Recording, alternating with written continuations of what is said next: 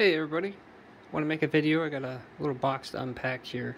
It's a 7-inch LCD touchscreen that some people use on their mining rigs. Just a convenient way of managing things instead of having a huge monitor. I'm planning on putting mine in the corner here. There is an optional case or a frame you can get with it, and that just kind of makes it look a little neater, and it has a way to stand it up on a table.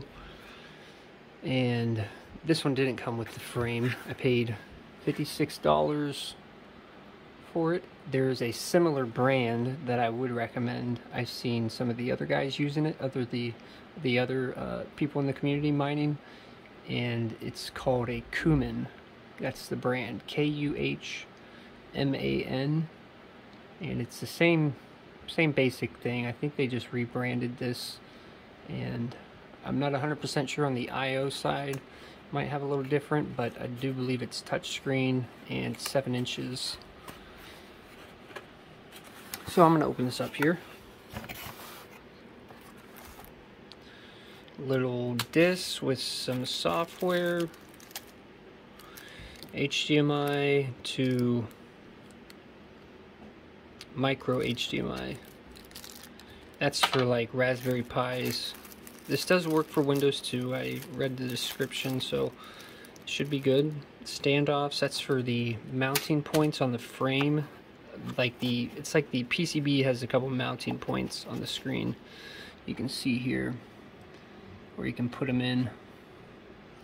So those might come in handy. HDMI, it's got a good length, so that helps. And this is the USB micro. That's for the touch. That enables the touch. So just the HDMI plugged in won't give you touch. You gotta use this to plug it in.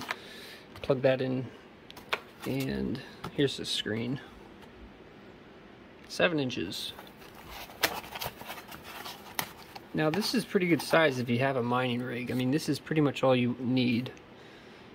We got the touch, power only, backlight, and of course the HDMI.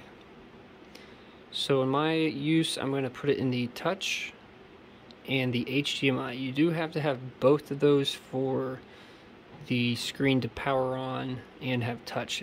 The power comes from the touch output here, but if you do have it in the power only, it would just be powering it on with the display out.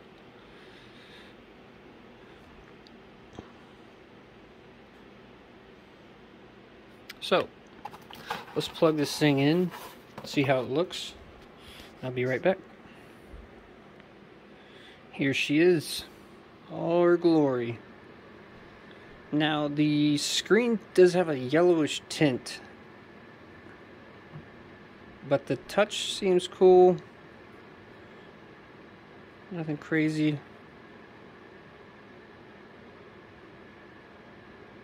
Yeah, it seems good. It's good enough, at least. Alright. But, yeah, again, I plugged the touch in. That's just USB, and then the HDMI. And that's what you get. So again, those little mounting tops, that's where I'm going to mount it to the frame here. Just use some pre-drilled holes and probably put the standoffs in there. And then the screws. But if you guys have any more questions, and I can get back to you, but just leave them in the comments below. If not, I'm going to leave a link for this. They are out of stock until the 15th, but you may be able to find another one. Yeah, this is cool though. So I'll leave a link for the Kuman one as well, and we can send you that way if you want. Other than that, guys, I hope you enjoyed and hope this helps you in buying one if you were looking, and I'll see you guys in the next one. Thanks.